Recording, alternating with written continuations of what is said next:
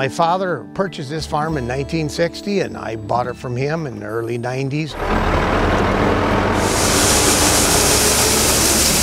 We grow corn, soybeans, and some hay. This is soybeans we're loading here. And of course we use electric power. The electric motor drives the unload auger that's in the bottom of the bin. And then when we're about empty, we throw a sweep in, and that brings them to the center and out the bottom. That's what we use electricity for the grain side. Thank you. My name is Roger Walkus, and I farm in Plainview, Minnesota.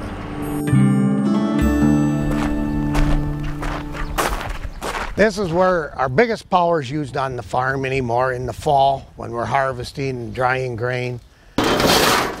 We dry at a grain temperature of anywhere from 150 up to 180. We have motors on every auger and cooling fans on the bin, and we still have stock water heaters in the winter. They take enough juice. And then just basically for our needs here in the house and stuff, for heat, air conditioning.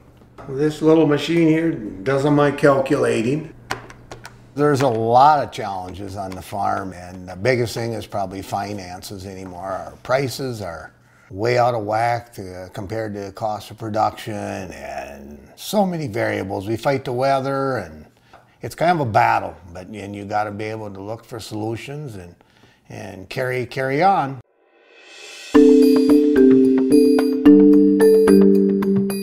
One of the challenges that we can control, as I went with this solar project, always going to need electricity, and cost of electricity is not going to go down, I'm sure. What we're looking at here, 33.66 kW ground-mounted solar array, consists of 102 330-watt panels. My name is Chris Olofsson, and I work for Solar Connection in Rochester, Minnesota. The biggest thing for Roger is that him and his wife Judy have consistently seen their electric bills go up over those years. And so when I first met with them, the first question that Roger had to ask was, how big can I go to cover what I need? I was reading about it, and I see the incentives that would save you some money and possibly some grants and stuff. This is a good thing to have in between them. It helps keep the weeds down, and good for the bees too, pollinators. So. The federal income tax credit is still around. Right now it's at 26%. Starting in 2021 it's going to go to 22%. So there are still very good incentives that are available for everyone. This is a grid-tied solar array. If there's more solar being produced than the house is consuming, that power then gets sold back to the utility. Full sun and it just really puts out. Here in Minnesota we have a very good policy at the state level called net metering that requires all utilities to pay you at the same rate for the energy you sell as what they're charging you.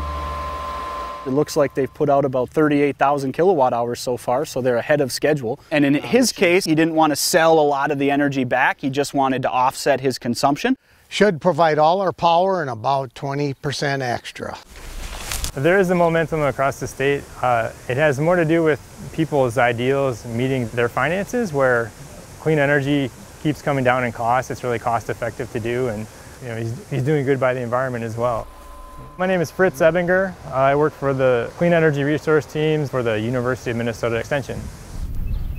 Back in 2013, the state passed a 1.5% solar energy standard, which was a mandate. Part of that legislation involved a 10% solar energy goal by the year 2030.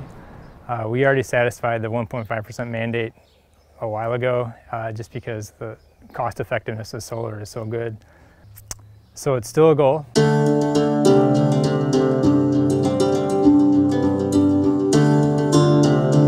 We've seen a lot of utility companies pivot towards renewable energy as a cost-effective generation, and figure out how to create probably a greener mix between natural gas, solar, and large-scale wind. If you look at the statistics, farmers are getting a little bit larger, and smaller farmers are trying to figure out how to make their way through. One of the ways to do that is to expand, basically acquire more land or maybe more livestock. Another way is to specialize, and then diversification, which would include solar now. So farmers that can host a small amount of solar, that's another revenue stream for them. Utility scale solar development, whether that's a 1 megawatt community solar garden or maybe a piece of a larger development, does present like a mitigating benefit financially.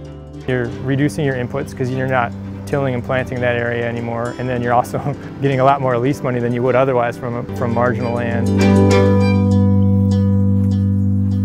Being a farmer, it probably makes more sense than somebody in town that might sell in a couple years or move on, another job or something, but the farm generally stays, you know, a lot of times within the family. Growing up, I started doing chores. I think I was about 4. I have several memories of falling asleep in the parlor watching them milk. I think I was supposed to go to bed, but I decided to play around some more. I am Rachel Wachus. I work here at Mayo Clinic, and I am the daughter of Roger Wachus. Oh yes, I named the cows. I did an alphabetical order so that I could easily know which one was born in which order. Q's, Y's, and Z's were not my friends. We might have used yak several times.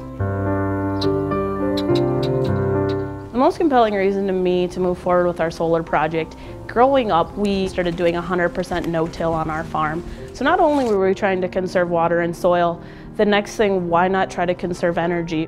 Whether it be wind or solar, I was on board. So I think this is a great opportunity to make this investment so that as I eventually get to take over the family farm, that I'm able to use these funds that we're saving from the energy bill and go ahead and spend that other places where I can invest and improve the farm. Power costs are always going to continue to rise, and the sun is free.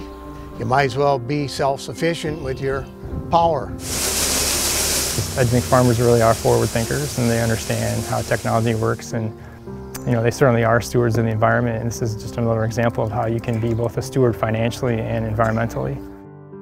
I think we're making a positive impact on the planet just because we are setting an example for others to try to see how they can either reduce, generate, do something to make a change so maybe we have less of a footprint, leaving things better off than what we found them.